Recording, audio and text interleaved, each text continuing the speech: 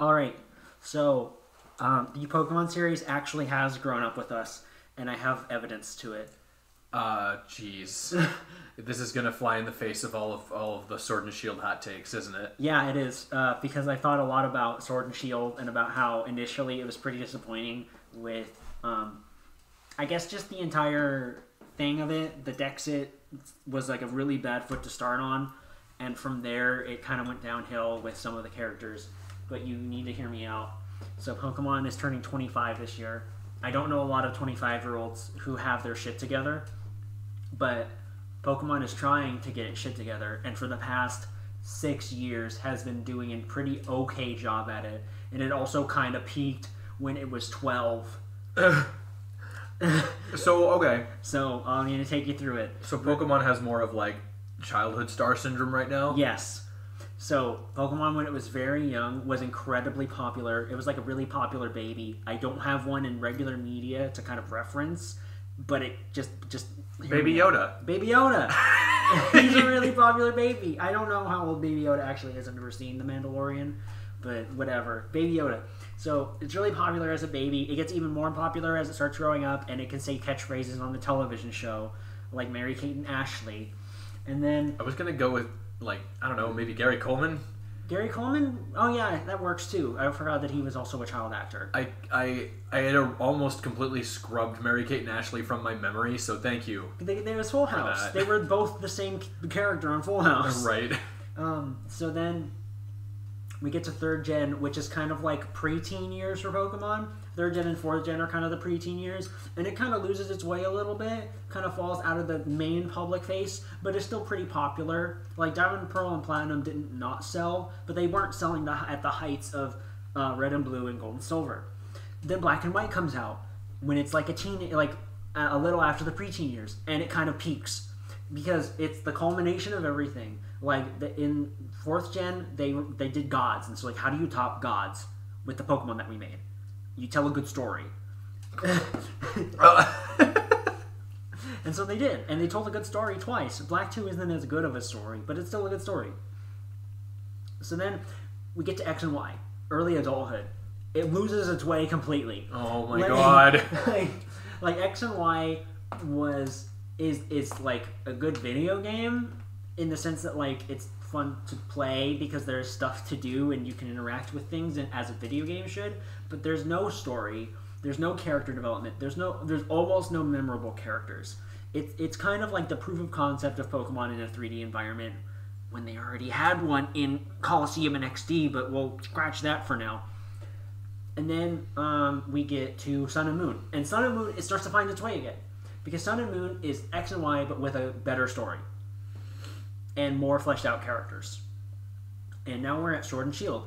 In Sword and Shield, Pokemon is a 25-year-old who is trying to get back on their own path.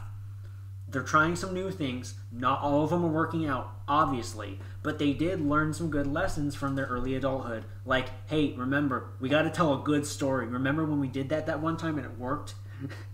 We got to do it again. And Sword and Shield initially doesn't have a good story, but it does retain the character depth that Sun and Moon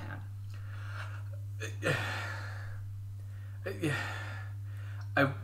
Marnie immediately comes to mind, so I want to argue, but like virtually everybody else is fairly okay. I think Bede has a really good character arc. Bede's great. Hop is fine. He's just kind of... I think Hop is redeemed in the DLC. Okay. I don't like him still, but that's just a personal thing. I don't like him because he's bad. It's not that I don't like him because he's bad. I just don't personally like Hop. I would not hang out with Hop. That's fair. And then we've also got Piers. We've also got Leon. We've also got... And these are characters that aren't just memorable because they have wacky out there designs, but because like they actually do stuff.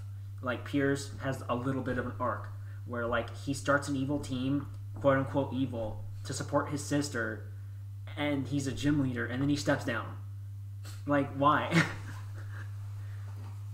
So that's the biggest hot take I've ever dropped, even though we're only in the 2nd episode.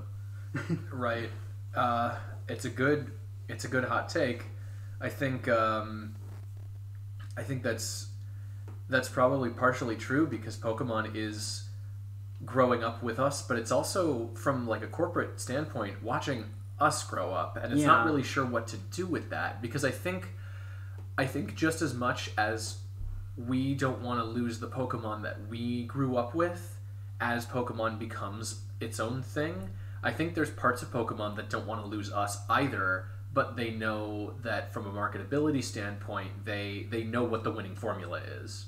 Yeah, I think that that's true, and I think that they also got scared with what the winning formula is once Pokemon Go came out and made $7 billion. So I think they were very worried and shaken up by that fact when we had world peace for a week in 2016 because Pokemon Go came out.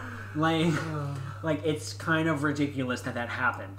And that they were responsible for this, and they didn't intend for it to happen. They were the greatest cultural phenomenon twice. Yeah, twice. You don't get that. You never get that. You get one cultural phenomenon, and Pokemon got it twice. And it might happen again. We don't know. So anything could happen at this point. I think you're right with them not wanting to lose us to a certain extent, and them not having the winning formula. But I also think that the younger market isn't always going to be the biggest. Because yes, the younger kids will buy toys and they'll buy cards, and that's how Pokemon makes most of its money, is through merchandising, not just the video game. Right. But you know who has a lot of disposable income and likes to buy Pokemon shit? The parents of the new generation. Who like Pokemon. Right. And if you keep them in, they have a lot of money to buy Pokemon shit, like the $40 Raihan plushies. Oh, I forgot that was real. Yeah. Like, they finally started making decently to high quality plushies of the trainers. That's not for the kids. That's for the parents or the young adults, the 20-something-year-olds like Pokemon. Yeah, where you get your stuffed waifu or husbando. Yeah, and put them on your shelf, and you get the serotonin when you look at them. Oh no. So, anyways, that's episode 2 of It's Still Cool. My name is Tony. And my name is Jessie. And this is a podcast where we talk about things that we enjoy with a little bit of a critical eye, but also sometimes just talking about them without some sort of critical eye. It's a fun balance to strike when you're one half talking out of your ass and one half a borderline encyclopedic knowledge of the subject. This is a weird existence to be in, but if you enjoy it, you will share our pain. So, if you have been following us so far, we have some patch notes from the last episode. Oh, we definitely do. So, this is, in order to help with that aforementioned balance of talking out of our ass and encyclopedic knowledge, we went and looked up a bunch of the things we weren't sure about on the last episode. What were it was the commercials at the end of the Pokemon VHSs that gave us like a haunted feeling. Yeah, it was the negative aura surrounding the VHS commercials at the end of the Pokemon VHSs. And then it was Japanese Pokemon fan comics. Yes, Japanese Pokemon fan comics. Did we wind up finding a Japanese Pokemon fan comic that was aside from Dating a Magma Grunt? Yes, Champions, not Champions Path. Oh, Festival of Champions? Festival of Champions. That was, okay, that's right. So we found Festival of Champions, and we haven't read it. I haven't read it. I've never read it either, but I've seen pages of it posted on various websites, and it looks very high quality and fun. There is a fan translation that isn't going as quickly, but also Festival of Champions, I think, releases maybe twice a year, so it's not coming out with a lot of it's a very slow burn. So if you're interested in that, you can go check that out. And then as for the negative aura commercials, so Pokemon VHS tape ends and weird commercials start. There will be a commercial for the Pokemon game, you know, the one where where the bus driver crams them into a bus and then puts them in a compactor and he makes the Pokemon Red or Blue cartridge. Yes. So then after that, we went and after the episode we went and we literally just, it hadn't occurred to me to just go on YouTube and look for commercials after Pokemon VHS, but sure enough, if any of you want to be moderately unsettled at the fact that these these were at the end of like Pokemon of all things, because they weren't sure what they were doing. The distribution team had no idea what the target audience was going to wind up being. They still didn't even know that Pokemon was going to be a phenomenon yet. Yeah. Like, the first localizations of Pokemon still didn't know the juggernaut that it was going to be. And so you have these really tonally dissonant advertisements at the end. The one is it was actually a Ranma half movie. It was a movie. It was like movie 4 or something. And I think it unsettled me as a kid. We determined that it was unsettling because it was so culturally contextless. Because Ranma takes so much from Chinese mythology. Yeah. And there was just like a lot of stuff. And the idea was like, this is not for us. Yeah. And that's why we felt awkward watching it. And then the second advertisement was for an anime adaptation of the Dogs of Flanders. Yeah. Oh my god. And it was incredibly sad. It just and the trailer just told the whole story. Yeah, like kid loves art, his dad's a dick, his grandpa's dying, if he wins an art contest, there's a nun, and it's the like city burns down, or not the city, the town, like the little village burns down, and you watch him grow up, and there are dogs. We couldn't quite figure out how the dog factored. It was just bizarre. But both of them were not for the Pokemon audience. The audience that the Pokemon audience would eventually become. Yes, very young children. Yeah, so that would explain why, as a kid, I stood there and was like, this is the same feeling I get when, like, I don't know, it was like when I would sneak in to see, like, my parents had fallen asleep and I would sit and watch the X-Files and I realized how in over my head I was. Or, if you could relate to this too, if you're somewhere in the age range of 25 to 30, if you remember watching Adult Swim at night, like if you had access to a TV. Oh yeah, you're like 12 and your mom puts a TV in your room because she thinks you'll be responsible, and then you're not. Yeah, and then you're not, but you're not responsible because you're watching like HBO or whatever. You're not responsible because you just leave Cartoon Network on, and then Adult Swim comes on, and it's not for you, and it's very apparent that it's not for you. I would argue that, like, sitting in on a TV show that's not for you is a little bit different than having, like, a commercial try to tantalize you into something that's not for you. Yeah. Because the Adult Swim draw that kind of happened, that weird, ethereal, negative aura, haunting feeling, it kept us there. Yeah, that's true. It was enthralling. Like, despite it being scary, it was like a good horror film where it is scary, but you want to keep watching it. Yeah, and so experiences with things like, well, obviously, Fooly Cooly being the big ticket item on Adult Swim for people in our age demographic who were like just budding teenagers. Yes. When a show about the abstract concept of being a budding teenager. That is also incredibly silly and has probably the best OST to an anime that ever existed. Yeah. Oh, dog. Ooh. So to continue riffing off of this point, though, because I know we're going to probably dedicate a full episode to Fooly Cooly. Probably. So to riff off of the idea, my brother and I also had... So my dad had the weird cable that was like... Oh, like the pirate cable? No, not that weird. Okay. It was just like... It was non-standard cable. It was a lot. It was like the channels into the thousands, but it's like... It cycles back around to being the same content and as half before. of the channels are just the radio? Yeah, it was weird. But so, what we had Tech TV. Yeah, before it was G4. Yeah. And Tech TV had Anime Unleashed, where they would randomly show like a handful of episodes of some fuck-off anime. Yes. And I got exposed through that to... Because that brought about a lot of the weird stuff. I watched Better Man. Have you heard of Better Man? Yes. And I don't know how much of... Like, I had no concept of how far into the show it was when I caught it, right? But Better Man felt like House of the Dead 4, where you're like... You spend the back portion of the game in, like, ascending an office building, and then it was my first experience with something like that. I know that Final Fantasy has been doing that for ages. Yeah. But Better Man was particularly unsettling in that regard, and we had Magical Shopping Arcade Abenobashi. Yes. Which was like... I almost want to say that Abenobashi could be like a spiritual successor to Fooly Cooly. A little. In that regard, where it's like, once you've seen Fooly Cooly, now you know there's weird anime, and Abenobashi kind of sort of has the same themes of like a fantasy interpretation of like having to grow up. Yeah. But of course, a Benabashi is a lot less fooly-cooly. I don't know how to, like... Fooly-cooly is punk. Yeah. Yeah, and it's a Benabashi is a lot less punk. There you go. Fooly-cooly is very much punk personified in an anime, and not a lot of anime capture that. And that's esoteric right now, but I'm going to refer back to that when we do our Fooly-cooly episode. Of course. That Fooly-cooly is punk, and a lot of anime is not punk. This only furthers our our Toxtricity nickname scheme. Exactly! It just works. It just works, dude. So, yeah. What...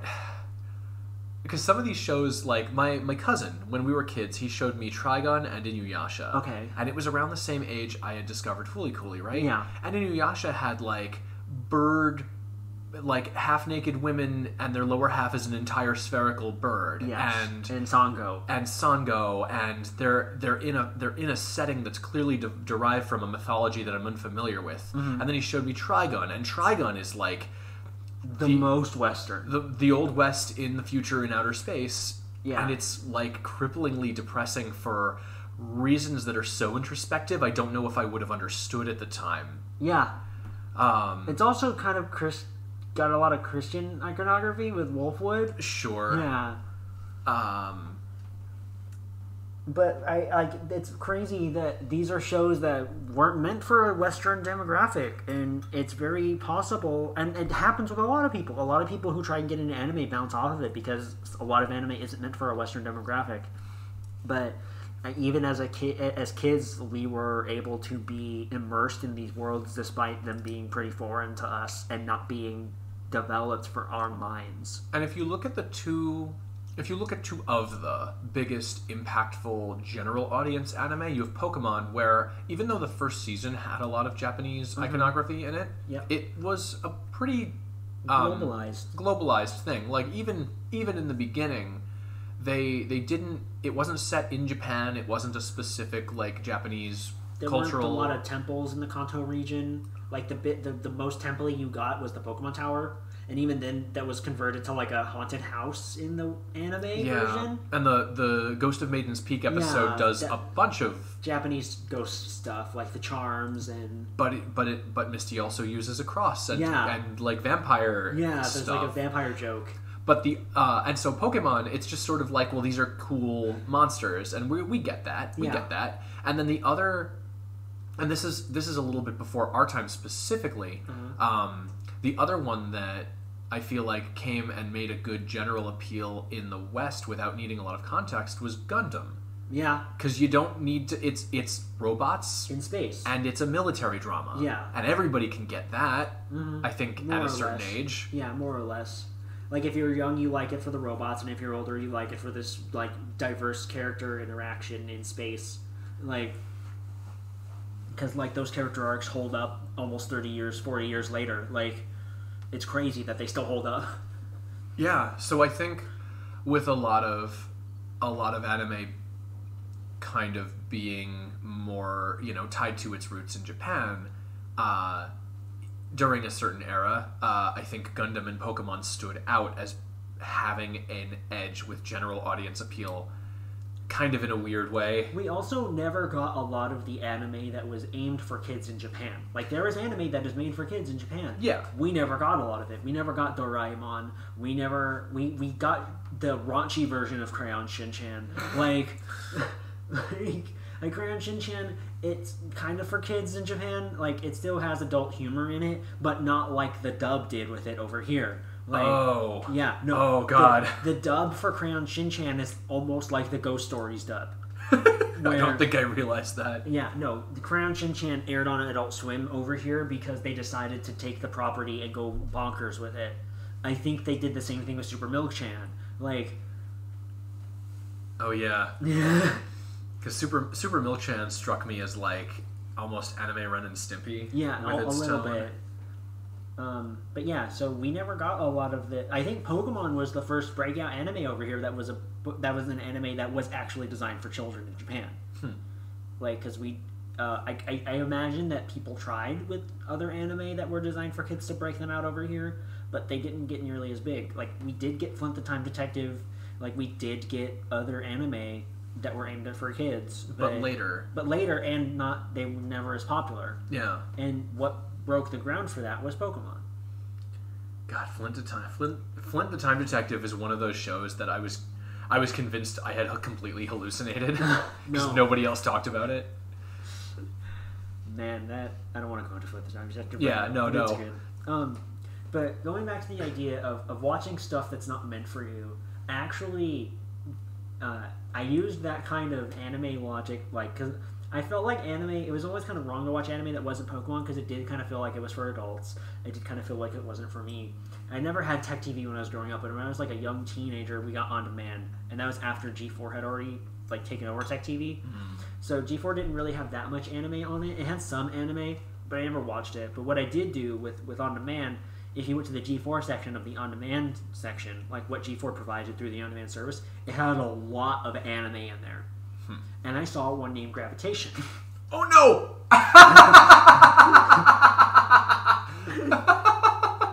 That's exactly where I'm going with this. I'm like, oh, I wonder what this anime is about. And I watched the first episode, and I'm like, oh! So I then proceeded to wake up earlier than everybody in my house just so I could watch Gravitation. Hell yeah. Because I'm like, I am not allowed to watch this. For sure. I am not allowed to watch this show, but I really want to watch it. And that's like this isn't for me, but in a much more understandable like, this is a deep, like, tense romance show. Yeah, definitely. And I'm like, I'm definitely not allowed to watch this show. But instead of it being like scary and being enrapturing, it was like dangerous and enrapturing. Sure. And I'm like, oh. It's you're not supposed to be here, like walking into like an adult romance film that also has sex scenes in it. Yeah, like, as opposed to I'm not supposed to be here like walking into Area 51. Yeah, which is what most of the anime felt like. Yeah, it kind of did.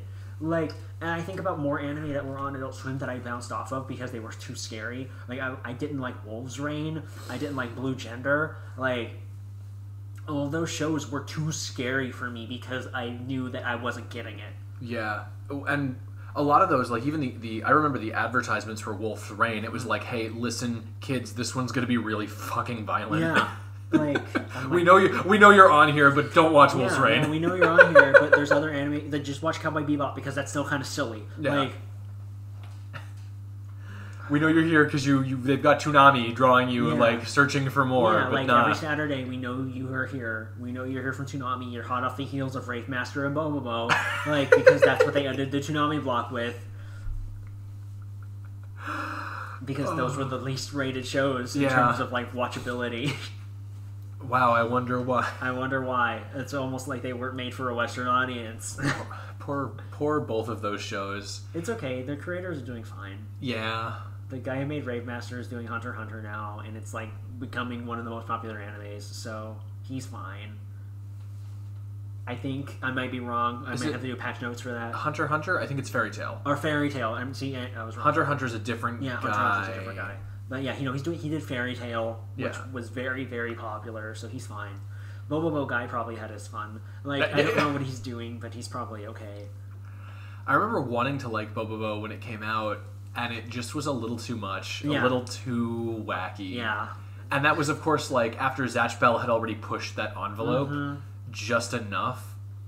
Zatch Bell was like, hey, we have the serious premise, we have the serious idea, and then, like, here's 37 episodes of Consommé. Yeah, exactly.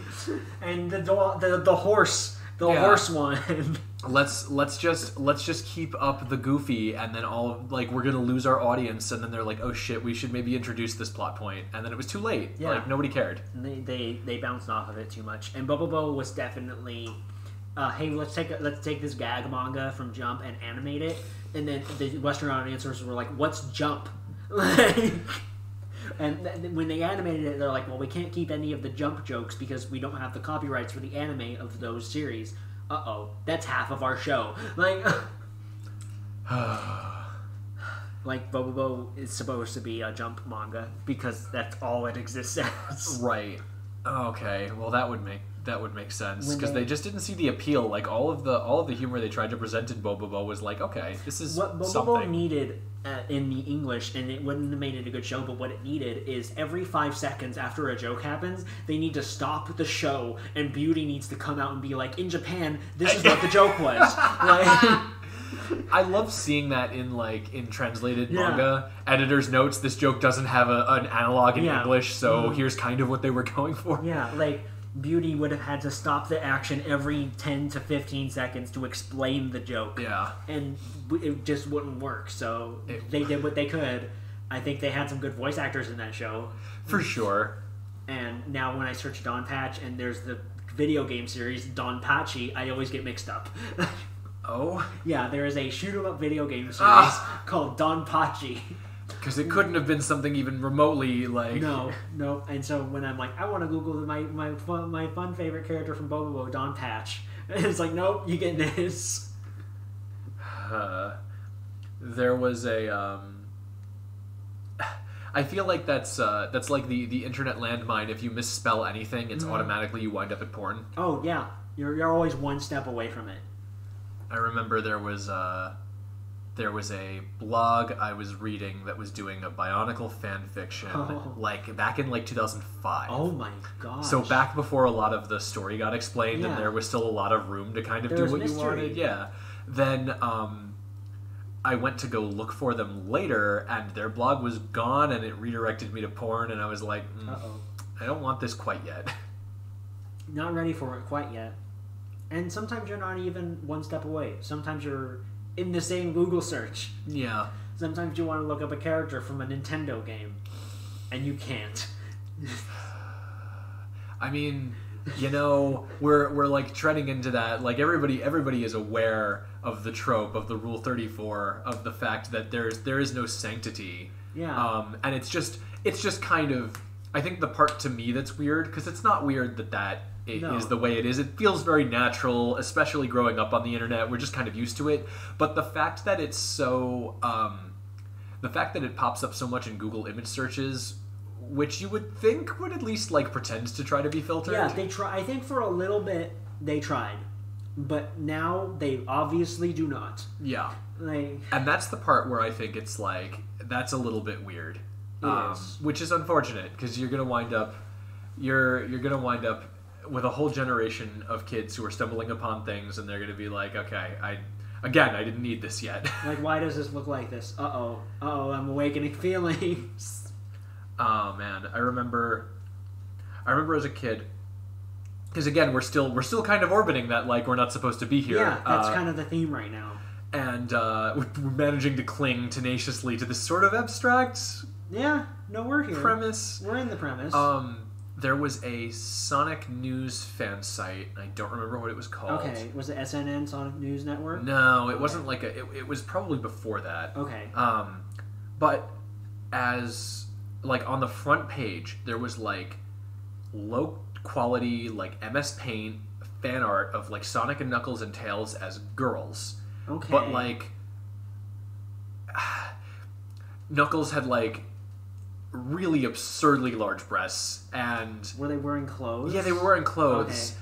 And it was just there was just something about the whole scene of it where like it was trying to it didn't have any speech bubbles, but the characters were clearly like engaging in some fashion. Okay. And I remember my friend and I just sort of like immediately closing the webpage because we were like, we're not sure what that was about, but we're certain that's not why we were here. Yeah, like that's not why we're here, and that's not why we're gonna come back. Who is this for? Yeah. And like I think that's something to remember is like when we were growing up with the internet, there were people who were older than us right now who were using it back then. And that's what a lot of the internet used to be for. So, like, that's something weird to remember, is that, like, it's easy to think that, like, when you're going on the internet, everybody on the internet is going to be, like, the same age as you, roughly. Especially back then when the internet was smaller. But even then, we were still the minority on the internet. The internet was made for, like, 30-something-year-olds doing whatever they wanted. And it's crazy. Yeah. Whew. And that's why it felt so wrong to be on some websites. Like, even DeviantArt was, like, the Wild West out there. That's true. much as DeviantArt like attempted to censor its more risque work.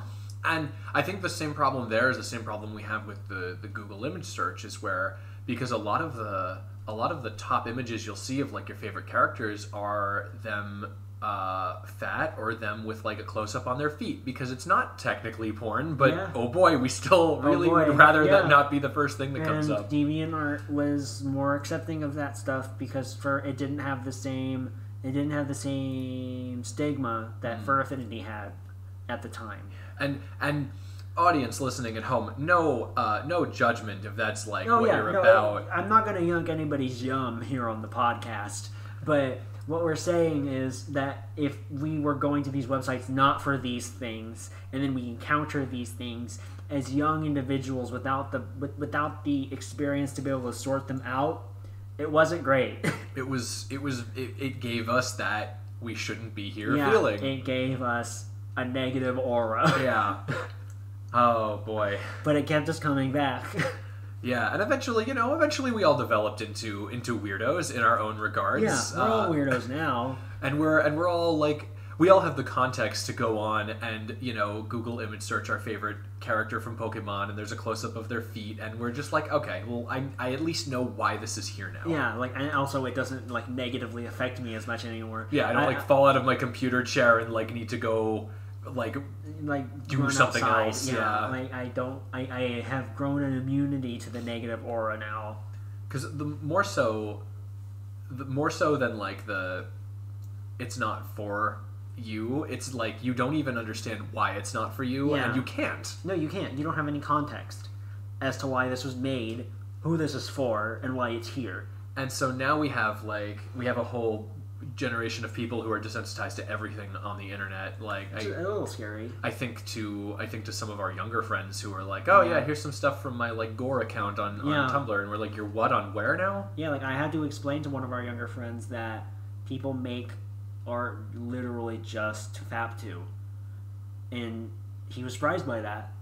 And I'm like, I don't understand how you're surprised by this. And by younger, we mean the kid's 19. Yeah. Somebody that we know from conventions that just happens to be in our friend group, larger internet friend group that, where we're going to all be through that. Like, somebody will make a joke that seems very normal to everyone else, and then it slips our mind that we have a 19-year-old with us sometimes, and it's like, oh, yeah. Just ignore that. You gotta remember, adults are dumb. Zing. Tolkien defense, right? That's like every South Park episode ever where the kids stumble upon adult stuff. That's the explanation. Adults are dumb. Yeah. Oh yeah,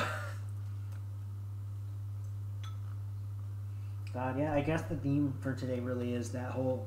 It's both growing up and experiencing things when you don't have the context to understand why you're experiencing the thing.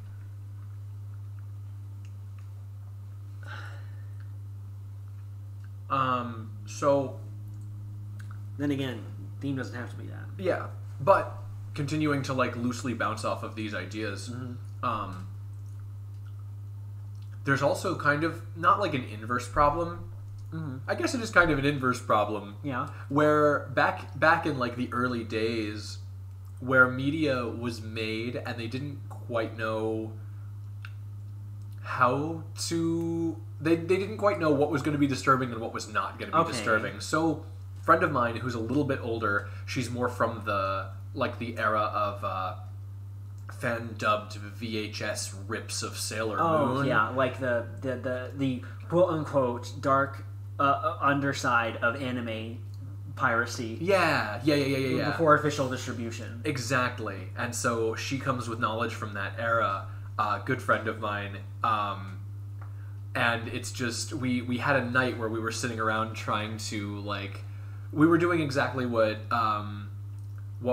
we were doing at the with the Dogs of Flanders with the old Pokemon VHSs. Yeah. We were going back into like forbidden memories and trying to make sense of stuff. And so she showed us this show called Noozles, which was an anime about koalas. Okay. Except the koalas were from another dimension called Koala Walla Land, which had.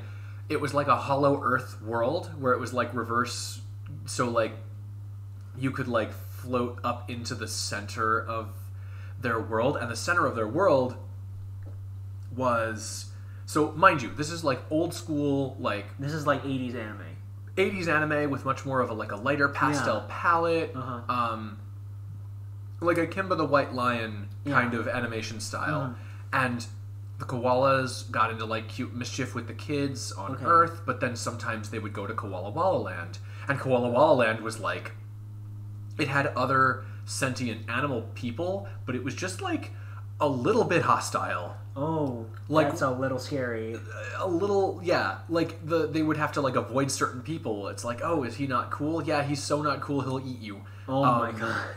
But then you find out that like the kid's grandpa had gone missing at some point. Was he in Koala Walla Land? He was in Koala Walla Land's freakish crystal prison, where like they find him and he's in like a crystal sphere in the center of their like gravity, and you just see like a fading shadow of him in a crystal ball. Like you don't see any details. Oh my gosh. It's like a silhouette that's like deteriorating and fading away as he's like talking to them. And of course it's like that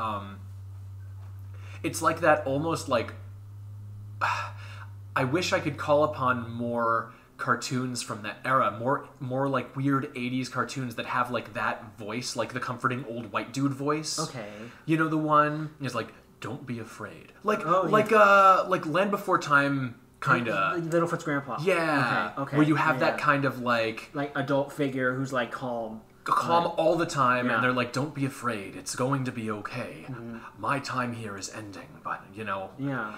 And it's just, it was one of those memories that my friend had, and she was like, yeah, I remember watching this and being so completely unsettled. Like, the show was cute, but then this one episode terrified me, and we never watched the show again. Yeah. And it's like all those dumb internet creepypastas, except it's actually sometimes real. Yeah, like, oh, hyper-realistic Squidward's face. But no, like, the real creepiness factor is when you take a show from a culture where the lines between children's media and adult media is much thinner, and you localize it as something for the audience that it might not necessarily be. That's the whole disconnect. Yeah.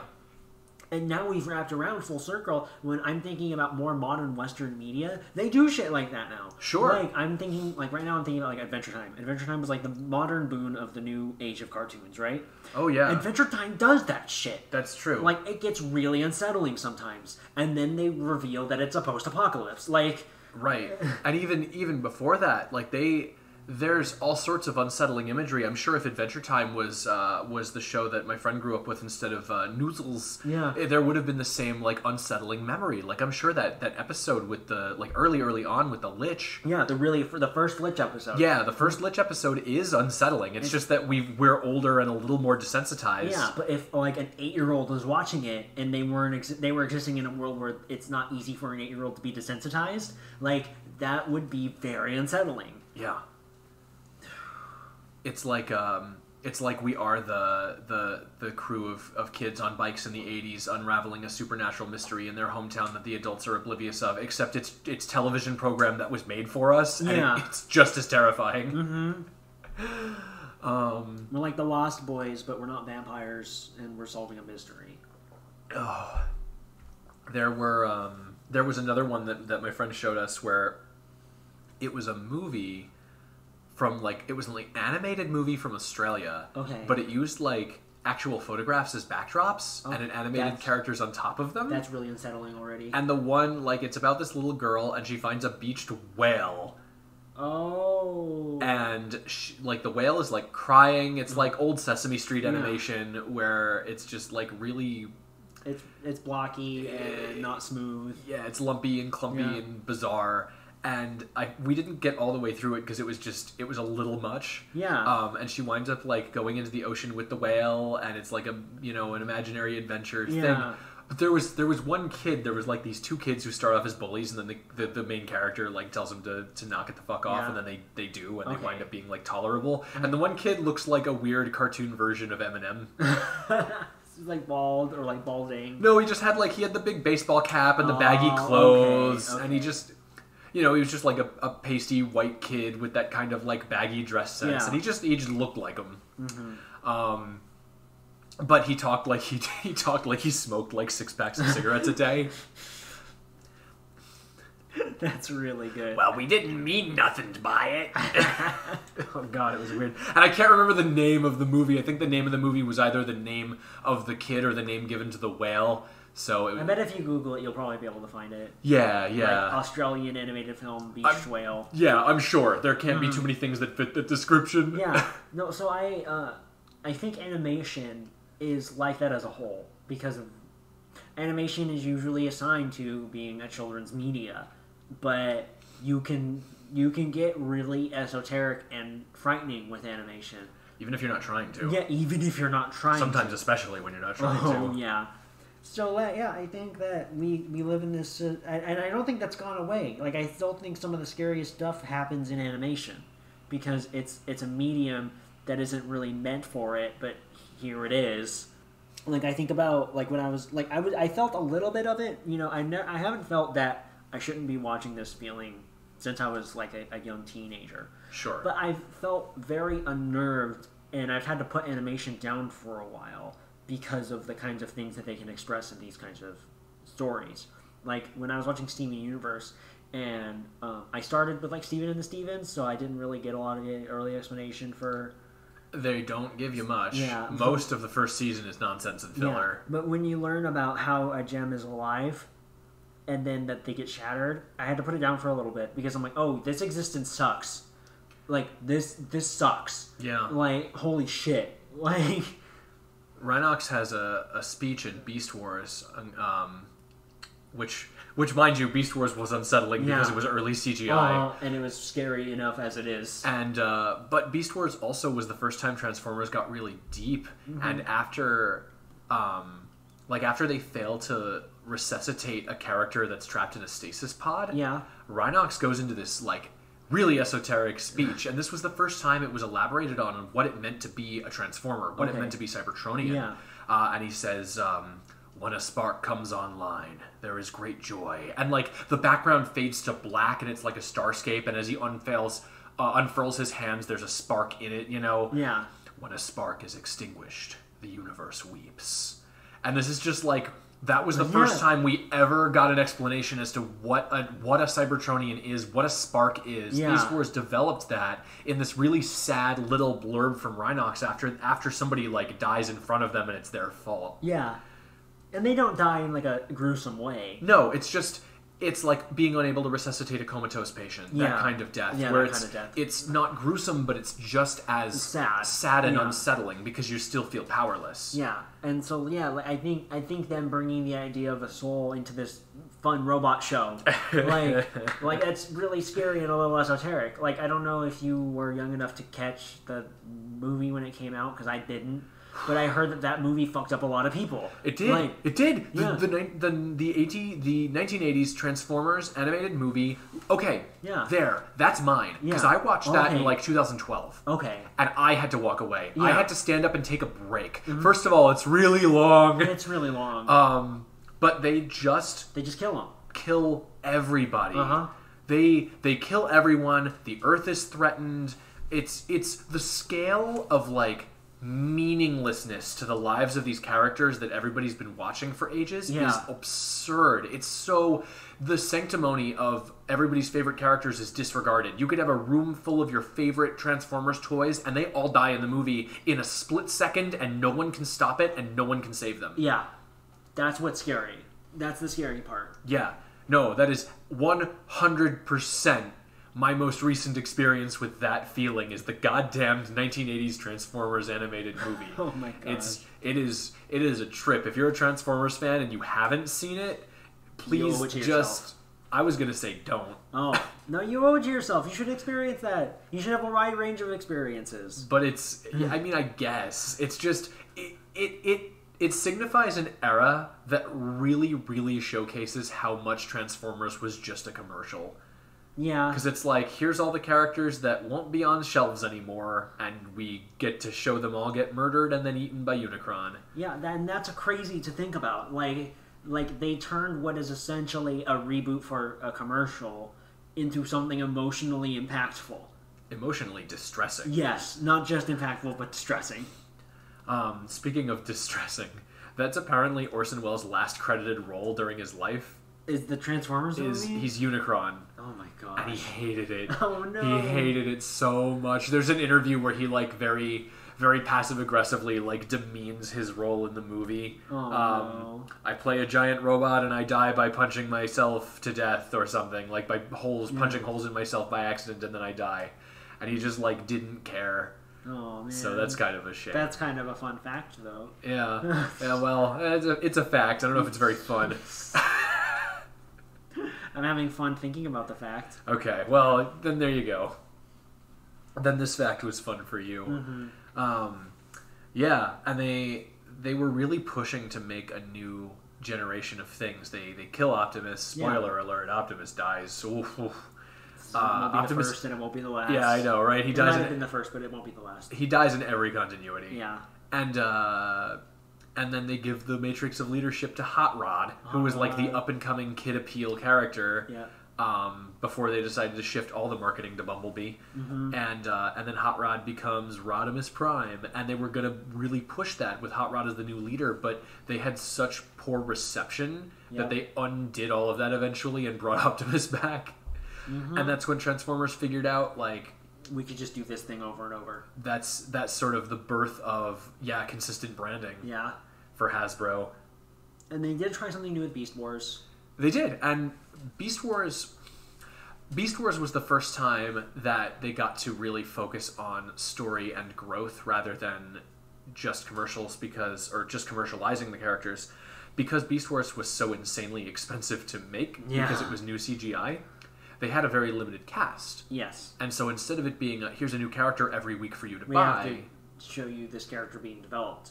And we have to make you care about them so that, like, in, like, several months when they're still on the show and the character's finally not sold out in the stores because he's the cool dinosaur, you'll still love him. Yeah. That's why they keep bringing Dinobot back in all these continuities.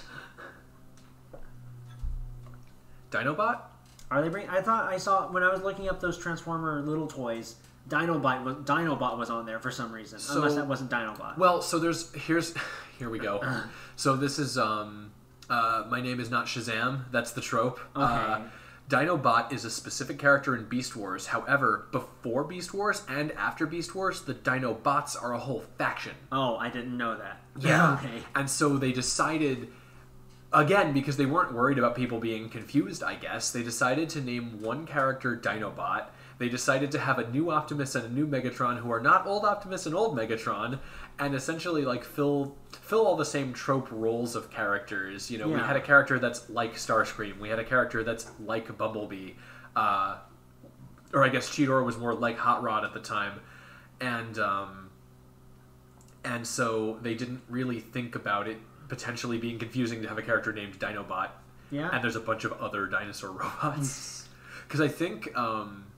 the Dinobots, they have a Tyrannosaurus and a Pterosaur, and they have Megatron in Beast Wars is a Tyrannosaurus, and they have Terrorsaur in Beast Wars is a Pterosaur, and Dinobot is a raptor, and the Dinobot faction never had a raptor. It's a mess. It's a mess, okay. It's a Hasbro mess. But it's fine, because it was Hasbro's first time doing any of these things, so now we have a streamlined idea of what is what in Transformers, to the point where we wind up with a lot of monotony. Transformers Animated and then Transformers Prime were back-to-back series in different continuities, but they had essentially the same cast for the Autobots. Okay.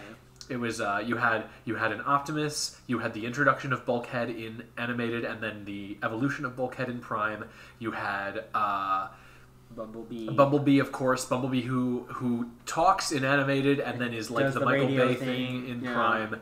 And then you had a different motorcycle, but there was still a motorcycle. It was Prowl in Animated, and it was RC in Prime. Okay. And they made her a blue motorcycle because she's partnered with a human boy, and they didn't want him riding around on a pink sports car. Because that would have mattered. Oh, yeah, definitely. Meanwhile, they can have the weird punk rock foreign exchange Asian girl in Prime hang out with the literal, like, military green SUV wrecking ball hand Bulkhead, and that's fine. It works. We can have a whole episode about the fault of the gender binary in media, and I'm sure we could go to town on that for ages. Oh, definitely. One of my favorite series of all time, Bionicle, the author has repeatedly gone on the record saying Bionicle is for boys. That's why most characters are boys. And everybody in the fandom has always been like, "You're an idiot." Yeah. Pretty much unanimously. Going back to Pokemon, the first female character who was in the first, like, 3 seasons is not, like, a girly girl character. Yeah, explicitly. And all the marketing is always Misty's a tomboy. Yeah, She's the tomboyish mermaid. Yeah, and she, like, none of her Pokemon are girly at all. Like, Staryu's a weird alien. Psyduck's an idiot. And I guess Goldeen is the most girly Pokemon that she has. And then she got Togepi. But Togepi's like a baby, like... Okay, but remember, babies are baby toy. girl toys. Yeah, that's, I remember. But then she gets Politoed. She does? Yeah, in Gold and Silver. I stopped watching Pokemon so much earlier than everyone else, apparently. She gets Poliwag before Johto. She gets Poliwag in the Orange Islands. Oh. And it's a Poliwag for a long time. And then when Johto starts, it evolves into Poliwhirl. And it's Poliwhirl for a while. And then she gets Kingdra. And then I guess in Johto she also gets like the second most girly Pokemon she ever has, which is Corsola. Okay.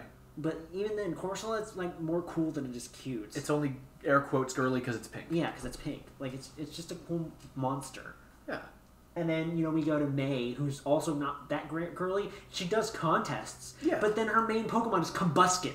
Like... It was literally a penis. Yeah, he's just a big dick. Not that... I mean, but hey, dicks are girl toys. I suppose so. I was trying to frame that like I did with the baby, but that was doomed to fail as a joke. And then we got Dawn, who is probably the most girly... Or second most girly companion character that we've ever had. Okay, now hold on though. Uh-huh. You're on a thing with this, but we have to remember that Pokemon is also the show that had Ash cross-dress like it was no big deal. And it happens a lot now. Good. Yeah. It happened in Erica's gym, and then it happens again in some other time. I don't remember. But first it's Erica's gym. But I love that though, because it's like you have to be a girl to go into this gym, and Ash is like, well, I guess I'll be a girl now. Yeah. And there's no, I don't remember if there was any real resistance or hesitation. Well, no, it wasn't. That you have to be a girl. It was first he gets kicked out. He gets banned from the gym. Oh. Because he's like a not. I guess I was going to say meathead. He's just an idiot. He's like a gross, uncaring idiot about the gym. He's a 10-year-old boy. Yeah. So, Erica kicks him out. Erica's like, you're banned from the gym. Oh. You don't respect me or anybody who works here or my Pokemon. Get out and you can't come in. You're not going to get this badge. And so, and Misty and Brock agree with Erica. Oh. Misty and Brock are like, well, they're fellow gym leaders. Yeah. Number one, they're fellow gym leaders. Number two, they're like, Ash, you were kind of a dick. We'll just go to a different gym. It's fine. And Ash is like, no, I'm going to go to this gym because I know I can beat them because I have Charmander. And so he finds Team Rocket. Because he's like, I know who's good at disguises. Oh my god! Team Rocket. So he finds Team Rocket. Clearly I need to revisit this episode. He's like, Team Rocket, I need you to help me. And they're like, why should we help you, twerp? And it's like, well, you can get into the gym because they got banned too. Because they're idiots. Yeah. So it's like, okay, so we'll dress up as your parents, and you're going to be our daughter, Ashley. And James was like, I have just the outfit, yeah. I'm sure. Yeah, and it was the yellow skirt with the ribbon. Yeah. And he doesn't talk as much so to hide his voice.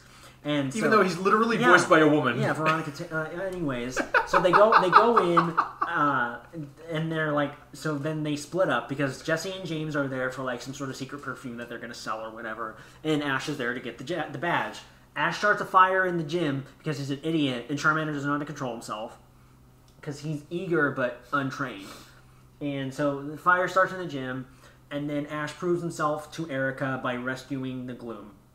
And then is revealed to be Ash because the dress burns away and it's Ash underneath, and it's in his normal clothes. In his normal clothes, and Erica's like, you know what? We banned you, but you showed that you're actually good with Pokemon and you care. So here's the rainbow badge.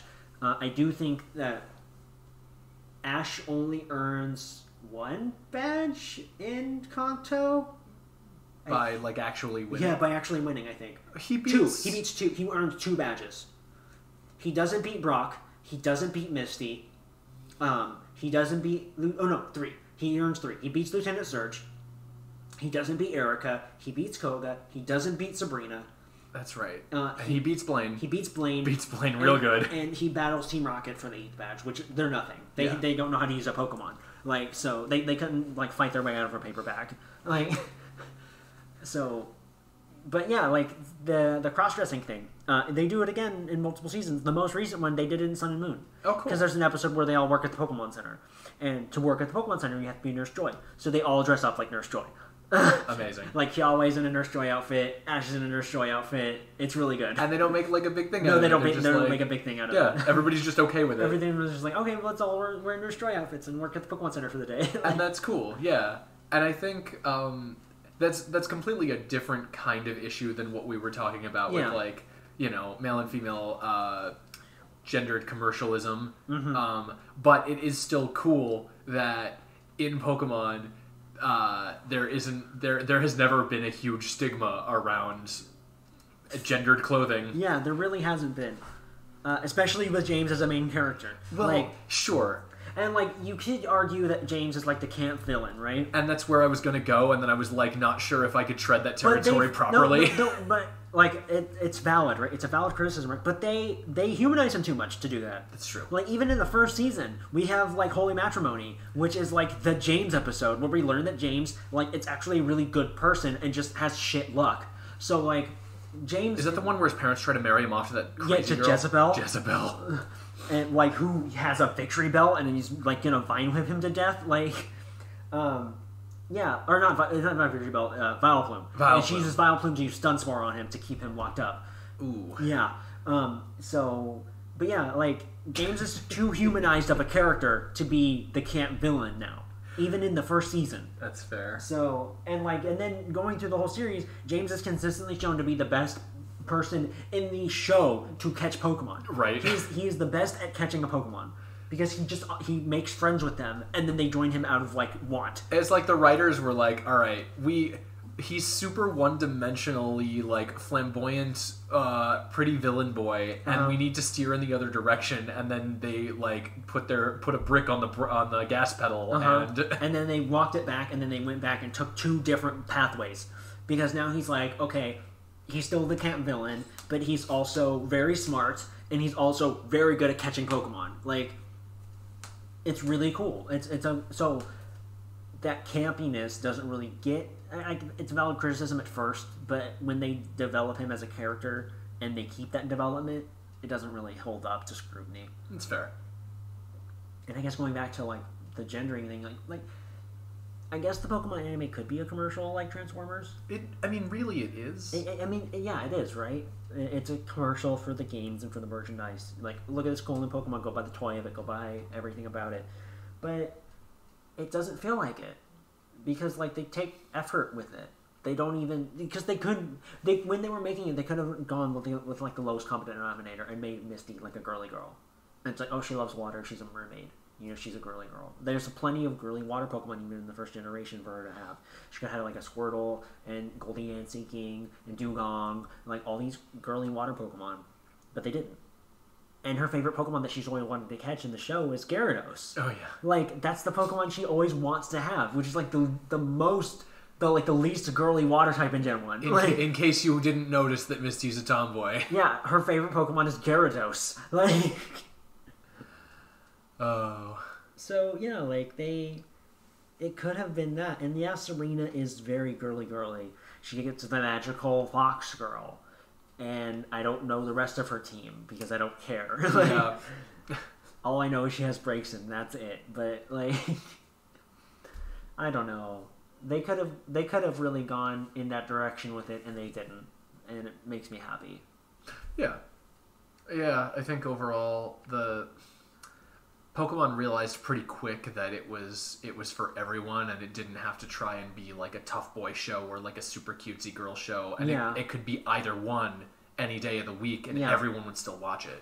And that was, even in the games, that was a threat by Nintendo of America. So there were a lot of interviews that were done recently, and when Pokemon was originally pitched to the West, Nintendo of America asked, hey, can we change the monster designs? Because these aren't going to work in a Western market. They don't want cute animals. And so they pitched Pikachu as like a big buff guy with like electrical attacks. And I'm glad that they put their foot down. And they were like, no, you can't redesign them. Mm-hmm. Like, we already are too far in with Japan. If we're just going to change the merchandise over to English and sell it here. You cannot change the designs. So it's like, okay, fine.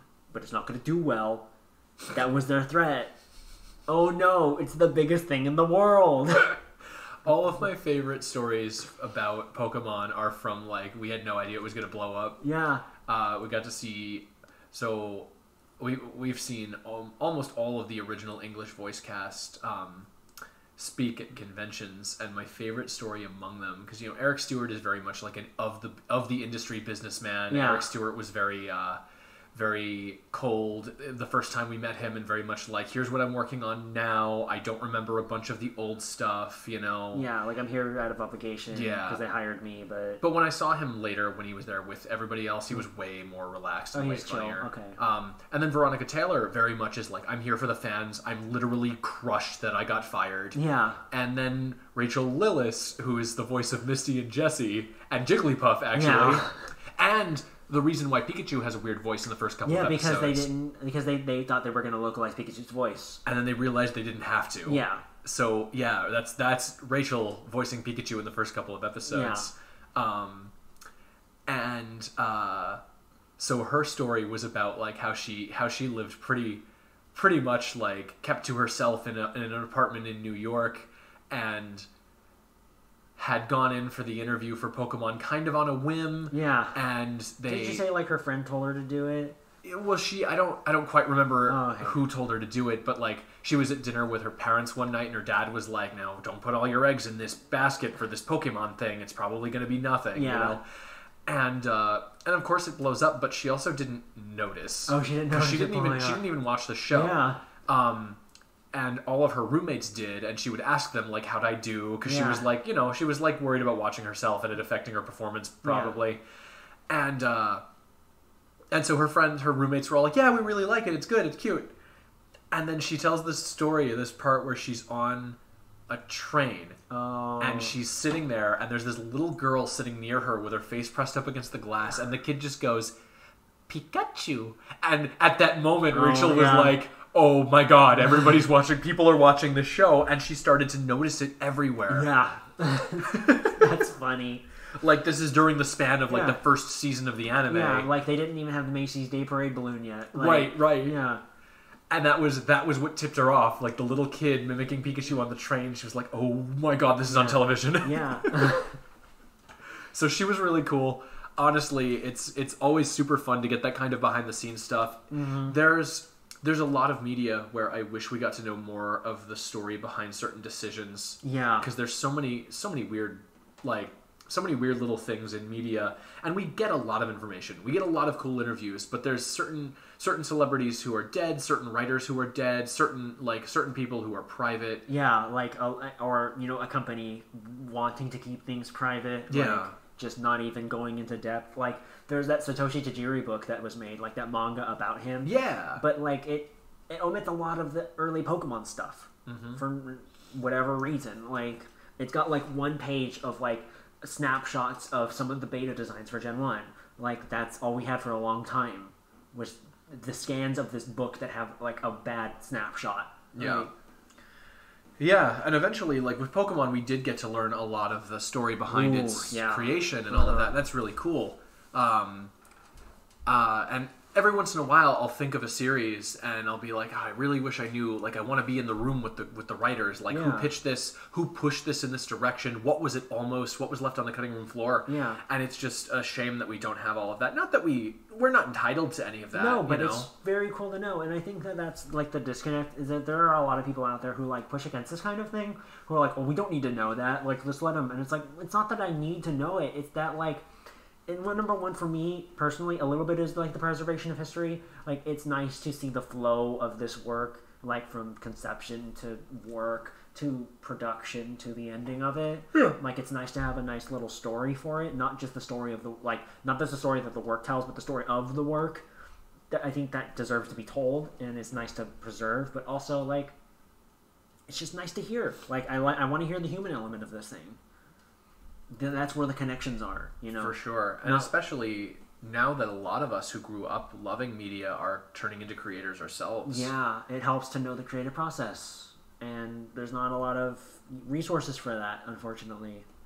Yeah. So one of the ones I wasn't expecting to get because the show is so old was they did that that what do you call like the dramatization of the creation of the show Doctor Who. Oh yeah. Yeah, and I was talking about this to you a bit the other day, and it kind of focuses on the crew that put the show together and the writers, but a lot of it focuses on the impact it had on the guy who was the first Doctor. The guy who played him. And that's an angle I wouldn't even have thought of, you know, because of course we want to know like the writing process and all of that, but how did it impact the lives of the people who were involved in it? I mean, like going back to what you were just talking about, like how it impacted the lives of the people who played these characters that were some of the most popular cartoon characters in the world. Like the people who gave them their voice, what was life like for them? Like for Eric Stewart, it was just another job. Like, but for Veronica Taylor, it was like her entire identity. Like that's crazy. Not that her doing that was crazy, but the range of the way it affected these people is crazy. Yeah, it's always really fun to find all of that out. And a lot of the other, and maybe it's just because the series that they're in are newer, but a lot of the other voice actors I've seen, and I think it really is just because their stuff is newer and it's part of a process that's well understood now. You know, they didn't have those same stories. The voice acting industry is fairly well defined now. The creative process is a little more streamlined. Shows are being manufactured based on marketing data from decades. Yeah, and shows aren't like a shot in the dark anymore like they used to. Like Pokemon was a shot in the dark. Doctor Who, big shot in the dark. Yeah, like, both of those shows are great examples of like we are literally winging it with a crazy idea. And we have no way to know if it'll work. Yeah, and we're just going to do it because we want to. And it works. And people like it. Yeah, and then it explodes. That is good. Yeah, there's a level of mystique. And that's what you were saying with the history preservation. Stuff people wouldn't think twice about nowadays. Yeah, that's the other thing, too, is that these stories, these human elements of these stories... they're important because it might not ever happen again. Because things are created differently now. We just live in, and that's not a bad thing. It's the way that the world has changed. Yeah, we live in a society. Oh my god, I hate that, dude. I hate living in a society. Anyway, that's just how the creative process is now with productions and shows and things like this now. So, you know, people aren't really going to be on for a show that suddenly blows up because a lot of market data is researched before a show even gets greenlit. So... you know, we're never going to have that kind of realization moment for some of these people anymore. And so it's important to make sure that they're jotted down, especially because, like, sometimes we don't get enough time with them before they leave. Like, Rip Maddie, you know? Yeah. Like, it would have been amazing to have more insight and time with Maddie, who provided this fucking immemorial voice for this character. And that's Meowth, yeah? Yeah, Meowth. Like... I guess I didn't make it clear to the viewer, sorry. Meowth's original voice actress, sadly, has passed away. I think it was like 2011. It was a lot earlier. It was 2008, I think. 2008, yeah, even earlier. Yeah, it was a little bit after her role as Meowth was ended by Pokemon Company. And yeah, so because of that, she didn't get a lot of time post-role to talk about what the role meant to her, what it was like to be Meowth, stuff like that, so... Yeah, I remember that was a really sad realization because I didn't know. Mm-hmm. And so as I was watching, because Rachel Lillis was the last of the 3 voice actors that I saw at a convention. And so, of course, Eric Stewart is Brock and James. Veronica Taylor is Ash. And then Rachel is Jessie and Misty. So I'm like, oh, that's the whole cast. Wait. No, I'm forgetting somebody. Yeah. Who's Meowth's voice actor? Yeah. And then I looked it up, and I'm sitting there in Rachel's panel Googling... Maddie, realizing that she's dead and I'm never going to get to see her talk about her career. Yeah. And it was kind of, you know, it was sad for very selfish reasons on my end, but it was still that it was kind of a shaking moment, you know? So because we don't always get a lot of time with these people who impact the world in ways that like people you can't even really fathom. Like I think it's important to preserve that kind of thing. Like Satoshi Tajiri isn't always going to be around. You know, Takeshi Shudo, the original screenwriter for the Pokemon series, isn't always going to be around, and I hope that more people are able to talk to him, and he might be willing to share more about his original vision for this series, because even though his original vision didn't go through, the echoes of it reverberate through the entire show, and it's grown up now because of it. Zing, I made it all circle back around. Yeah. It's like poetry. It rhymes.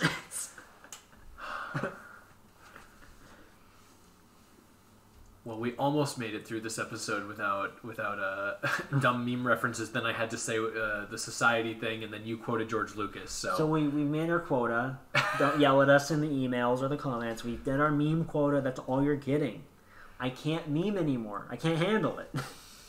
We each get one. We're like a single shot Nerf gun. We come loaded with one cheesy plastic garbage weapon.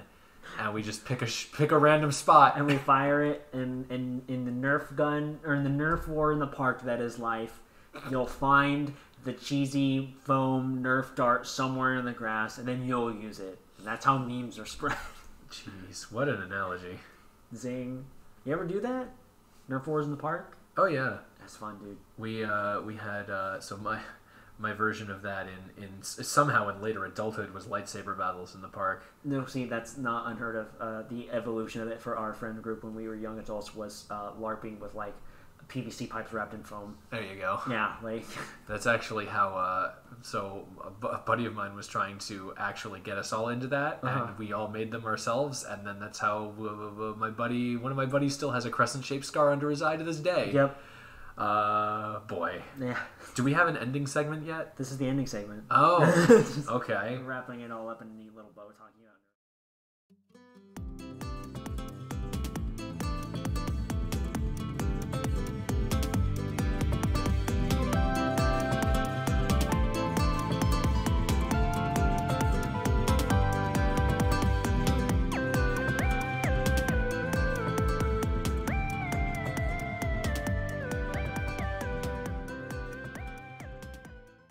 Yeah, we wrap it up in a bow, and then at the end we're just sort of like, oh, there's a loose string on this bow, and then we just start pulling it. And we pull it, and then as we fade out, the music will fade up, and will eventually be drowned out by the music. You mean like this? Like this. Okay, weird.